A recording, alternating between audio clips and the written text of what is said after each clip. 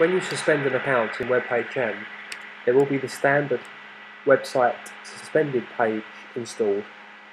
You can customize this with your own hosting company's brand if you wish. To do so, log into WHM and start to type suspend. Under account functions, you can see modified suspended account page.